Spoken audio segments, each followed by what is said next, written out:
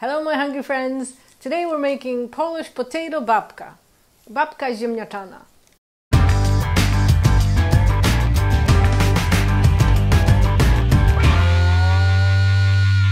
Welcome back to my channel. My name is Anna and here I teach you how to make Polish food.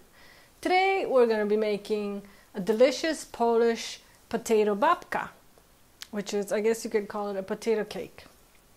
It's a savory cake that we normally would serve as a side dish. Maybe perhaps even a side dish to your Thanksgiving dinner. So let's get started. I have 2.5 pounds of potatoes that I have peeled and diced, and I went for quite a small dice because I want to use the blender today. And I always kind of go back and forth whether I should be showing you traditional Polish recipes done modern way, and I had talked about it with my creative team, which consists of my husband and I. You're supposed to laugh at my jokes. I'm not laughing, it's just not out loud. And I decided to use the blender because why not? It's easier. I like my knuckles whole anyway. So we're going to use the blender today. So you're going to start by peeling and dicing your potatoes, and then we're going to prepare the rest of the ingredients for our babka. And then when everything's ready, we'll put it together and we'll pop it in the oven. So now is also a good time to start your oven at 350 Fahrenheit, 180 Celsius. So I'm heating my pan here, and into it I'm gonna put in, I have some about 6 ounces of nice quality bacon, and I got mine cut thick at the butcher because why not? I want to see it in my dish, and I'm not even gonna dice it small, so I'm just gonna go kind of rough, big dice. And this isn't very fatty bacon either, so if yours is a little bit more fatty, it'll go in the pan without any grease, but I think I'm gonna have to add a little bit of grease to this one. And I'm adding it to my hot pan. I'm going to turn this down a little bit. With a little bit of oil I'm going to add. Whoopsie. And this will saute on here for just a couple of minutes to melt some of the fat. And since my bacon is so lean, I'm also adding at the same time about 1.5 cup of just regular white onion. And because, again, this is such lean bacon, I want to add just a little bit more grease. And you can do either butter or you can do oil. I just happen to have oil handy, so I'll just use that. And this will brown here for a few minutes. And then when we mix it with our batter, it'll kind of show through nice big chunks of onion and big chunks of bacon. It'll flavor our babka very nicely. Our bacon and onion mixture is ready. There's still a little bit of fat in the bacon that has not rendered, which I'm going to leave because I want it to kind of melt off and get into the potato mixture while it's baking. So this is done. I'm going to just let it sit over here on my stove. And we're going to proceed with the taters. I have the potatoes are draining here from just, I kept them in water the whole time I was preparing the rest of the ingredients so they don't turn brown on me.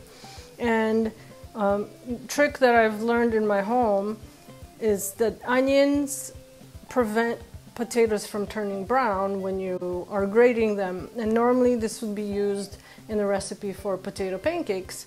But since we're blending the potatoes for this recipe, and I like when the potato batter stays nice and light, kind of yellowish, and doesn't turn brown, it's just more appetizing.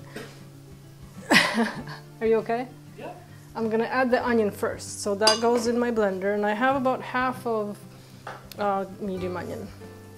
And I have 2 eggs. I'm gonna put those at the bottom so they help my blender kind of grab the potatoes. And then I have, I think, what is this? I can't remember now. 1/4 teaspoon of pepper and a 1/2 teaspoon of saltish. So that goes in. My other sous chef over there. Mm-hmm. And then I'm gonna add the taters. And hopefully it'll grab them right away and blend them. This is not a super high-speed blender. Let's try that.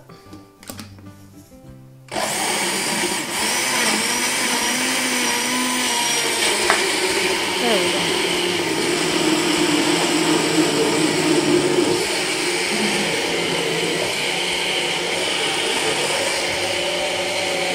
Can we fit?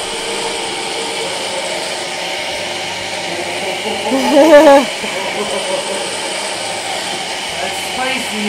That is spicy. That is it.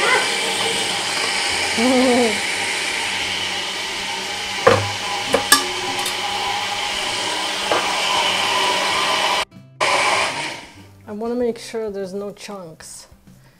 But I think that went for about, what, a minute and a half maybe? Mm-hmm. I'm gonna just dip a spoon in there. You need to invent the silent blender. Silent blender for videos. That looks like it's blended. And at this time too, to make it easier, I'm gonna add the flour. I could mix it in the bowl too, but this will probably blend better, eh? Oh yeah. If it stays in there.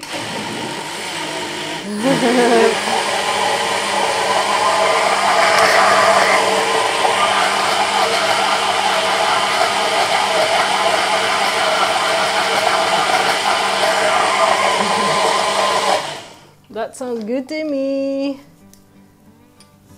Move that to the side. And we are almost done with our potato babka. How easy was that? If you're preparing Thanksgiving, easy dish. You can even make it ahead of time, and then I'll show you later how to serve it. That's gonna be even tastier than you imagined. I'm pouring my batter here. And to it, I'm also gonna add something green. I like parsley, and you could do thyme or rosemary if you wanted to. And personal preference, you can go as much as you want. I'm gonna do a couple tablespoons, and then I'll mix it and see if I want to add more. And then all of our onion and bacon mixture goes in. This is smelling all so great already. If only someone invented smell-o-vision. That's another thing I need to start working on. It'll be to our benefit. Only for cooking channels. Only for cooking channels. Home renovation, maybe not so much. So this is looking really good. I like the green speckles in it, and I may add just a little bit more, just because I like parsley and I want it to come through in my recipe. But that is it. How easy was this? Oven's going, and all it is to do is to transfer to a loaf pan. And I have lined mine with some parchment paper, and then I put a nice coating of butter on each end so it'll come out easy. And now we just transfer to our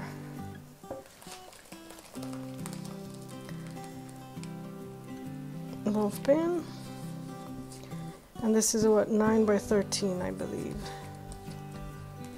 It comes all the way up to the top. A loaf pan. Loaf pan. And so this is pretty wet batter, so it has to bake for quite a bit. In my recipe it says to bake it for 1.5 hours. Check your oven, check it after an hour or so, hour 15. Kind of feel it, see if it's still super jiggly and wet. I'll put a toothpick in See if it's set. If not, let it go for a little bit longer. If you feel your top is browning a little bit too much, cover it with tin foil and just let it bake for a little bit longer.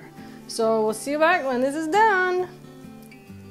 My babka baked for 1 hour and 40 minutes. Takes a little bit to get the moisture out of it. And when done baking, you can just slice it and serve it with whatever you're having for dinner as a side or as the starch. Or what I'm gonna show you is gonna blow your mind. Mine has cooled for a little while now, so it's kind of, you know, I can touch it. And I'm heating my pan here a little bit. And I'm gonna add a little bit of butter. And I'm gonna slice this. I'll turn this down a little bit. And I'm gonna slice this into pieces about this big. And I'm going to take my slice and I'm going to put it face down into my warm butter. See what it looks Oh, come on. Got nice pieces of bacon and onion. And this first piece will go face down like this. And then kind of keep the pieces thick so it doesn't, my mouth's watering. This knife is not doing really well for me. Thick pieces onto the pan. And then you can do a number of things with this. You can serve eggs or serve with eggs, right? This will be more American style for breakfast. You can, I think I'm going to make this for Thanksgiving this year, maybe as a side. I know the look. Because it's nice and starchy and it goes super well. Don't you think? It would go super well. It would. You put some turkey gravy on that. And you mix the turkey. So instead of smashed potatoes, you could do this. But I like traditional Thanksgiving. But you can. I have grilled this before also. Get some nice grill marks on it. It gets that smoky flavor from your grill. That works well also. This, I can just eat this and I would be okay. And when it's time, and you patiently have waited for it, you flip it and we get this. Does that make you happy or what? yes. Who says that food doesn't make you happy? That makes me very happy. Makes me happy. And just patiently move it around, let the butter get in there. Just a couple more minutes. And our patience has paid off. Here's a piece. Turn this off. I like mine with a little bit of a sprinkle of chives. And we already have parsley in there. Stay. And here it is. Potatoes good. Bacon good. Bacon good. Can we have this for Thanksgiving? No. Okay. I don't know. I haven't tasted it yet. So it's like potato pancakes on steroids. It has That's so good.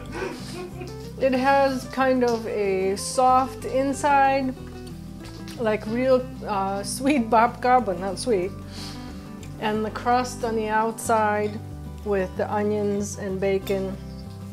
What is there? What else is there to say? Just make it. Make it, try it, eat it, put it on your repeat list in your kitchen. Let me know how this turns out for you. Come see us again. If you liked my video, please give me a like, subscribe to my channel, and we'll see you next time. Smacznego!